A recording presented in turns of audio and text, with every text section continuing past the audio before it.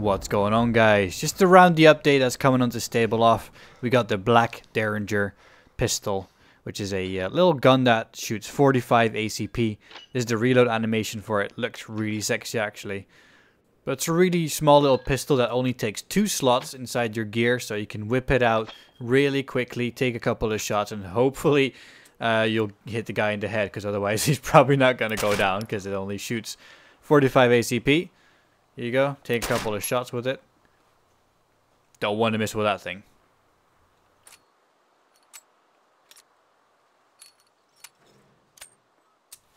Next up, we've got a set of new backpacks. The first one is the Spazin Tortilla backpack, which is eerily similar to the one that we see in Arma 3, but it does make sense to have this in DayZ.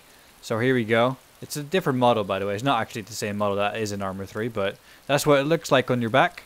It's got a really high profile when you're laying in the grass, so you have to keep that in mind. But the slots inside the backpack are actually in a unique shape, because very tall items, slot-wise, can actually fit inside this backpack, as it's quite a bit taller than the other backpacks.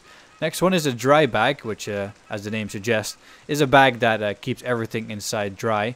But right now there's no mechanic that actually destroys the items when they get wet, but I'm sure they will in the future. You'll be pleased to hear that the rangefinder is now properly working, so if you're a Mosin sniper, you like doing that kind of stuff, there's actually a good way to range your targets before you take the shot. As you can see, you aim at the spot that you want to hit, basically your target, and you scroll down your mouse, you measure the range. It'll come up in the chat box in the bottom left, and that is the range to your, or the distance to your target. That's what you zero your Mosin at. Last but not least is a brass knuckle, which is a great item if you're a fan of knocking nerds out, like I am. And you basically need to hit somebody on the head with this thing as a guaranteed knockout, and it actually makes you punch really fast. There you go. That's it for now, guys. It's going to be a great update, and I'll see you in the next one. Right, man, listen up. We begin our mission at Star Sabor, which will leave at 0600 hours. It's your job to siege the town of Novi Sabor. Hunt down every last man in Commander Pixel's force. Good luck.